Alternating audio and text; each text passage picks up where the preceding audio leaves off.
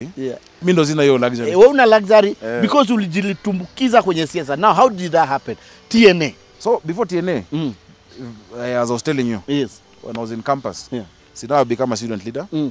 But now in church where I was, there's this lady called Ndenya Masuko. Yes, I know Ndenya. Ndenya of Orange Company. The Orange, yes. Ndenya now, who was also a great mentor. Yes. And we're in the worship team together. Yes. So Ndenya tells me, hey, there's a guy she knows who's looking for a driver and a PA. Yes. So me, I was looking for any way to make money and any way to pay my fees. Yes. So this guy happened to be the director of youth in President Kibaki's campaign. I met him just here at Alfajiri. Yes. He did an interview. Ngatia. So unajua Ngatia? Yes. Ngatia Patrick. Yes. We call him director. Yes. He was my boss. And he's still my boss, even though he had to work for me a few years later. But he's always my boss. And so I worked for Ngatia. I started as a driver. How was the interview? Alikuulizaje? So he just looked at me, he asked me where I've gone to school, what I'm doing. I told him I'm in student leadership. Then he asked me, because he said, you look so humble or quiet. Kukiumana unaweza piga mtu. I told him I don't like violence, but if it need be, ndanyorosha mtu. Because hiyo na pia ulikuwa unacheza rules. Yeah, he gave me the khakis. Yes. Akanipatia kifungu ya gari, alikuwa na premium. Hizo siku. So tukaanza na premium, nampeleka mkutano. Premium ndio ilikuwa kusema. Hiyo ndio ilikuwa kusema. 2007. Then after that he moved to a Prado. Yes. Sasa when I drop into a meeting, I drive to campus in that Prado. Mambo mbaya.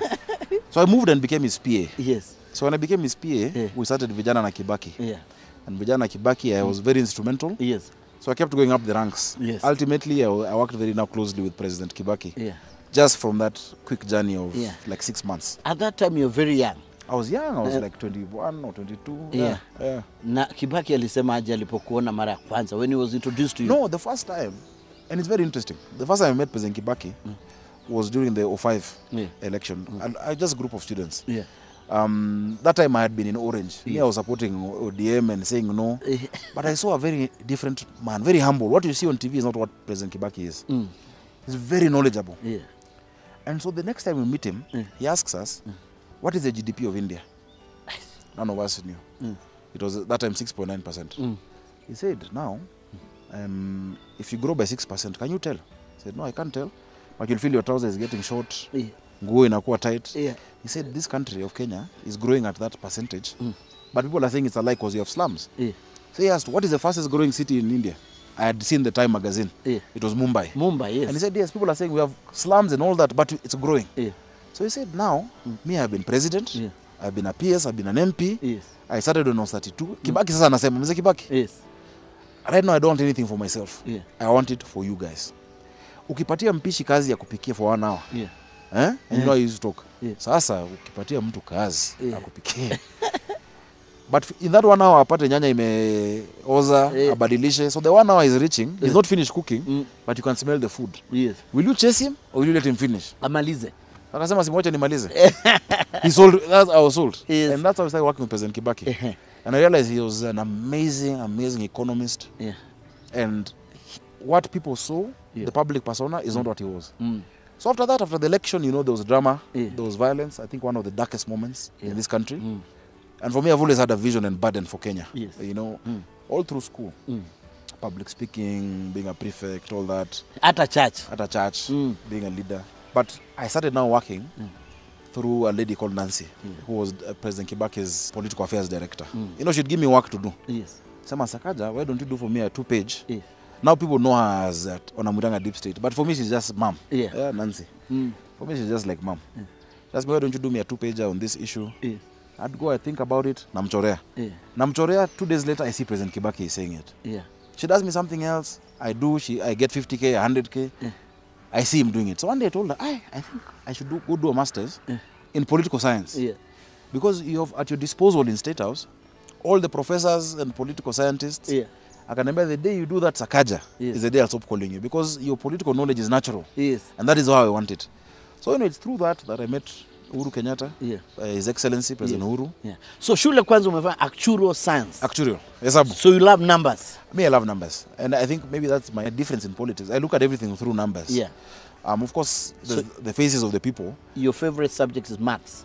Maths, it became my favorite ultimately. Form 1 na form 2 nimekupigia story nilikuwa nadunda. But later, I love numbers. Yes. There are people who I know their number, I don't know their name. Yeah. But I know their phone number. Yes. And I see so them. It's just you and numbers. Yeah, so numbers, economics, those are my areas, my pet subject. So you meet President Uhuru. So I met Kenyatta. him in Kibaki's campaign, Yeah. and we became friends. Yeah. And we'd interact. Then he was not the president. No, he was an MP, then he became Deputy Prime Minister. Yes. So when he was Deputy Prime Minister, we'd interact. Yeah. But there was this time now, Yeah. which I think was my big break, the constitution making process. Yes. Yeah? Yeah. Sasa katiba imesemekana, we need new constituencies. Yeah. Krigler Commission, remember Krigler came after the election. Yes. Akasema you need to redraw the constituencies. Hakuna mtu akona formula. Yeah. So Nancy again asked me, Yeah. can you find out a formula? Yes. So everything I'm always asked, if I don't know, I say I don't know, but I will find out. Yes. So I didn't know. Yeah. But I read about it, I researched. So I came up with a formula of how to draw constituencies. Yes. Now, wabunge walikuwa Naivasha. You remember Babu na Mwamba? Yes, Brigadier? yes. Yeah. And A they're serious not, meeting. It was serious. Yeah. They had not agreed on that issue. Yeah. So they said, PNU, bring a consultant, and ODM bring a consultant. ODM brought Professor Adul, who was my professor's professor. At the university. Right now he's a vice chancellor at Technical University. But yeah, alifunza professor wangu. PNU brought a 24-year-old boy. I didn't have a suit. Kamotho Eganjo. I'm sure you know Kamotho. The wife is governor of Kirinyaga now. Yeah. Waiguru. Yeah. Kamotho went to Naivasha to buy me a suit. Some very dirty brown, old brown suit. Imechapa. Ukae mtu, ukae Nikae mzee, mtu na mzee. imehang shoulder. So, Na uko 24. so me, I had my formula. Some people told me, no, you can't present. Let another professor present on your behalf. I said, You hapa no. ni maprofesa. Nikasema mimi ndo nimefanya hii hesabu. So Professor Adol presented and he spoke maths. But I had seen his presentation 2 days before and I discounted it. Mimi nikakuja nikafanya yangu, nikaongea maths in a political language. The professor came back and said, you guys, honorable members, do what this young man is saying.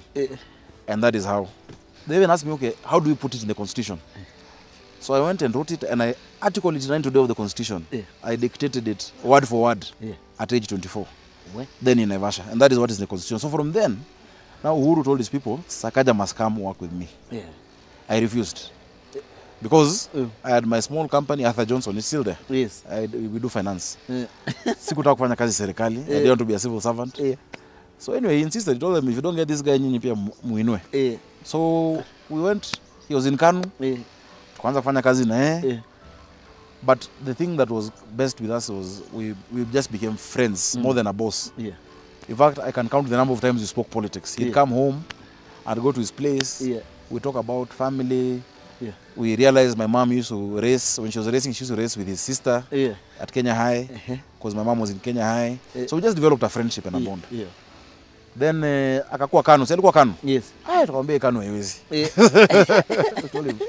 Kanu will be difficult to the people. So we were given the task to think of the political move. We found a mzee called Nginyo Kariuki. Had a party called NAP, National Alliance Party of Kenya, which we went and we changed the officials.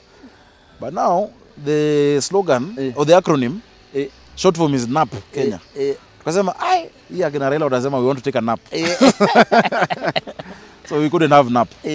So we said, okay, National Alliance, NA. Uhuru said, no, not applicable. So then I remember it hit us. I said, no, why do we put article V?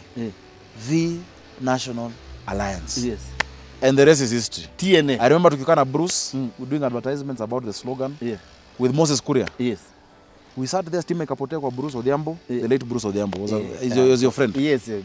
My great buddy. So, and we said, every Kenyan wants the same thing. So what is the slogan? I believe. So we came up with the slogan, I believe. And we launched a party on the 20th of May 2012. Kenyans have never seen. We've never a seen party, a launch like that. It was young people.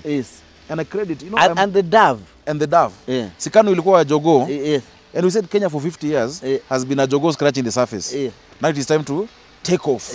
And we want peace. So what shows take off and peace? The Dove. And then the red, the vibrance. I was one of the oldest officials. The rest were young, apart from Onyangolo. The rest were young people. We believed in the beauty of the dreams of young. And I must credit President Uhuru. Because he was 50 years old then. He trusted a 27-year-old. Me, I'm 36, but I don't think I have the same kind of trust he has at that age. And I thank him so much for believing in us. For believing in me and believing in us. So tukaendelea, we had to now bring together TNA and URP. And you remember when we launched TNA? It was 4 guys who spoke. Yeah. Olo, myself, Eugene Omalwa, Yeah. And the president. And the president. But now we wanted to win. Yes. Sasa, see, I took all these MPs and all of them went to Naivasha. Yeah. And I was doing a presentation on numbers. As always, I'm the guy who does the numbers presentation. So when I do the presentation, I tell them for us to win, and not to be tribal, but that's how sometimes you look at the numbers. I said we need at least 60% of Rift Valley. Wakacheka. They laughed. It was unthinkable. How do you work with Ruto that time? Yes. So they laughed and said, now this kid is a joker. So they finished laughing. I said, honorable members, if you have noticed, this presentation, the number has not changed. Numbers don't The lie. 60% is still 60%. You've never said this anywhere. I've never told anyone this story. You know, Jay-Z says, men lie, women lie. Yeah. Numbers don't. Yes. Numbers don't lie.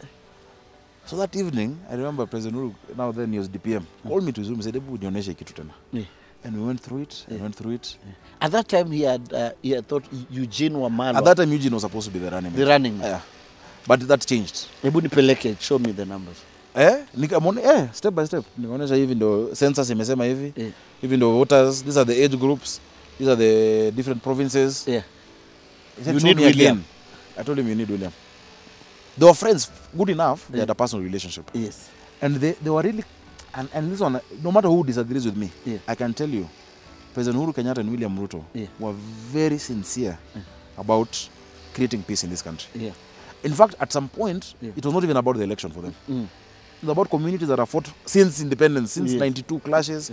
Zikuja pamoja. It was very genuine. Yeah. And that's how we formed that now Jubilee coalition. Sasa baadaye usiniulize. But then ndio ukawashikanisha sasa. So it was and we just became all buddies. Yeah. Many times it would be 4 of us. William Ruto would be with Nixon Korir, myself with Uhuru. Tunatafuta kwenda kuleta t-shirts, nini. You know, and the team now became bigger.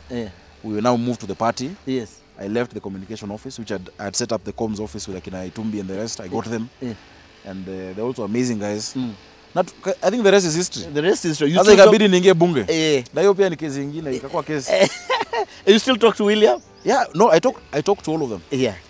You know what I DP, believe? I believe that politics must never be an enmity. Yeah. Today, if I need to talk to the Deputy President William Ruto, I'll pick my call and I'll talk to him, and he'll pick my call. And he calls me. Yeah. The President, if I need to reach him, I'll message him. Yeah. And he'll call back. Ni rais upigi ovyo ovyo. Yeah. I'll message him. He calls back. I'm grateful. We were discussing earlier about Benja. He gave me $1 million for Benja. Yes. Tinga gave me $1 million for Benja. Yeah. I talked to Tinga. Yeah. I talked to Musalia. Yeah. Who right now I think is the guy. Yeah. All of them, I have a relationship that is respectful because I see them as that generation of leaders who are mentoring us. Yes. One day my generation will have its time. Yeah. And during our time, we don't want to create an enmity. I was so happy to see, like Musalia went for William Ruto's daughter's wedding. Yes. Because when it's family, when it's let us never make politics enmity. Yeah. So even now, don't get now. Yeah. That's no, you never know. You could be the. This country, let me tell you, we're only 586,000 square kilometers. Yeah. This country has enough for all our needs, but not enough for our grid. Yeah. There is no big difference. Yeah. You know, the dream of a Kikuyu is not opposed to the hope of a Luo. Yeah. What a Kamba wants for their child is not different from what a Mijikenda wants for their child. Yeah. Our dreams are the same. Our ideas are the same for our children. Yeah. We want the same thing. If itangine kusema this community is bad, this guy is a bad person, has no place in this, and that's not the future. The future I believe in is where we'll see each other without thinking of tribe. Yes. Without thinking of which is the community. And where we can give these kids, like my kids, your kids, everyone's kids, the same chance at life. Yeah. That is Kenya ambayo tunaenda. Yeah. And that is the Kenya we need. And I need to hear about you, Kenya tunaenda. I want to hear you, Senate. I want to know kama bado. If I talk to him, I'll pick up my phone. Okay. I'll call him. We'll speak. You come from academic point of view. Yeah. Sasa umejiingiza kwa siasa, senator. Yeah. Kila siku MC unapeleka motion serious. How is that? You know me, I was always a technical person. I never thought I'd get into like elective politics that early. I always wanted to be in. Yeah. When I was a kid, I used to say, then my dad used to call me Prime Minister, so I said I want to be president one day. Yeah. And I remember when I was 8, I wrote it down, and that was my vision. Yeah. So for me, fortunately, since nilianza at 19 campus and then whatnot, there's not been a culture shock. Yeah. So I'm not mesmerized by power. Yeah. and I work, I try hard not to let it get to my head. Yeah.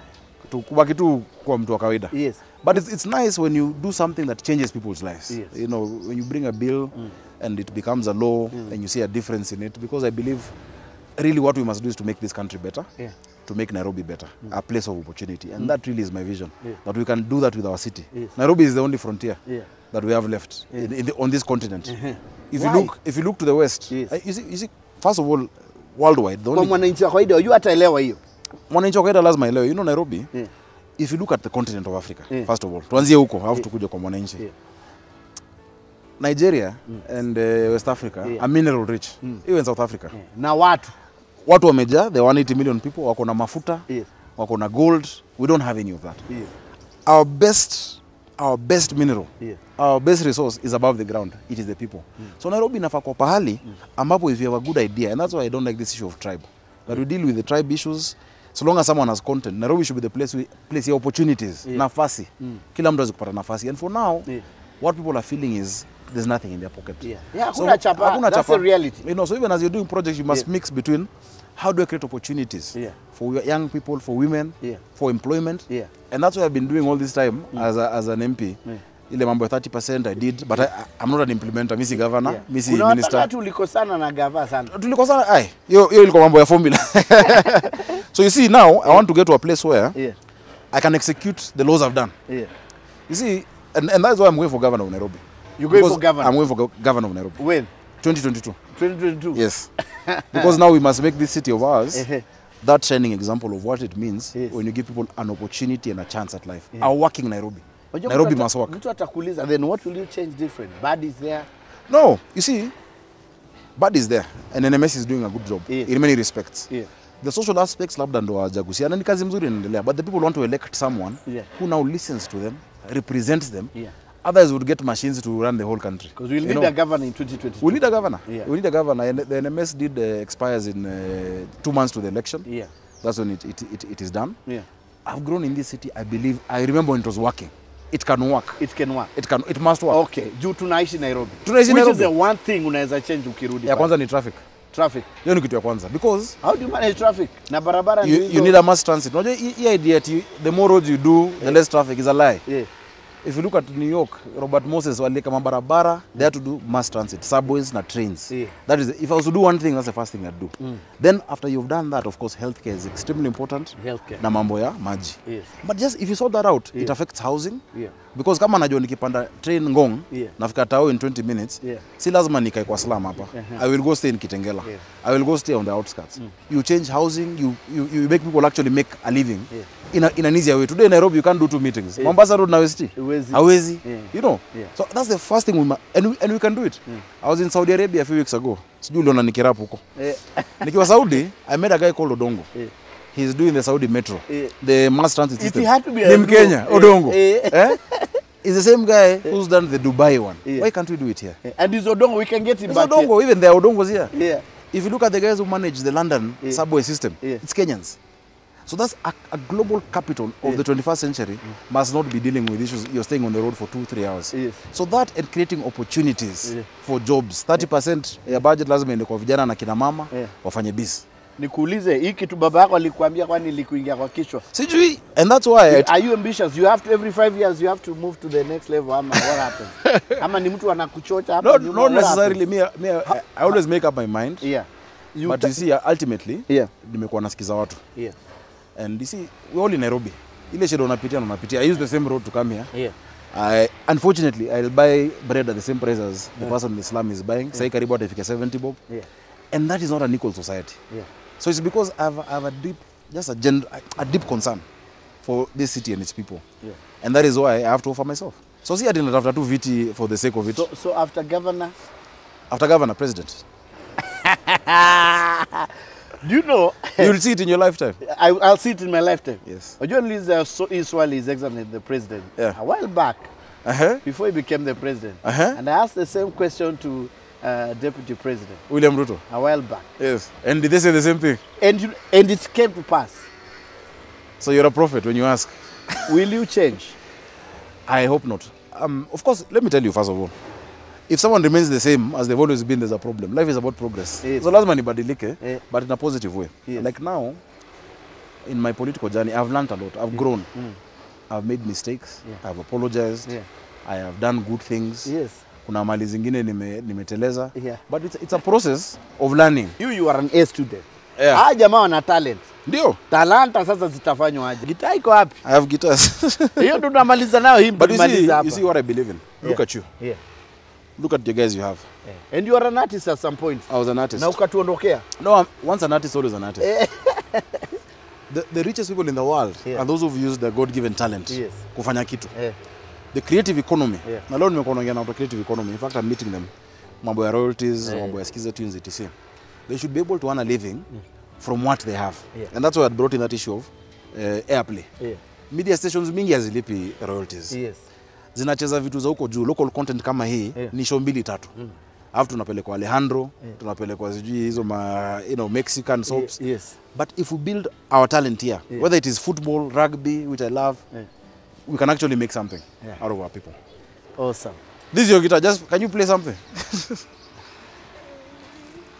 He's shy. Okay, sir. All right, thank you so much. Play for us a tune before we play some football with them.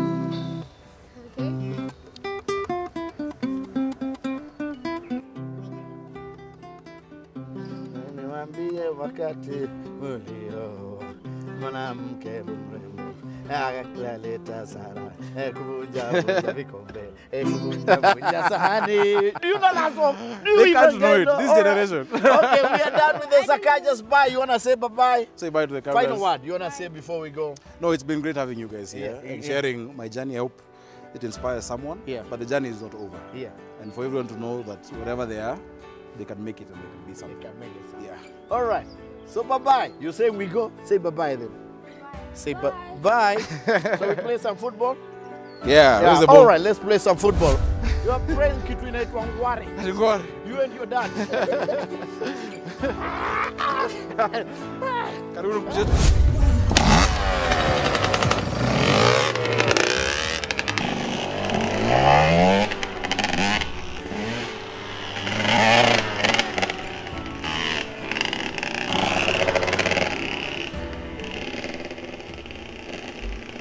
Okay, I agree. Lesson number 1, I need to get a compound.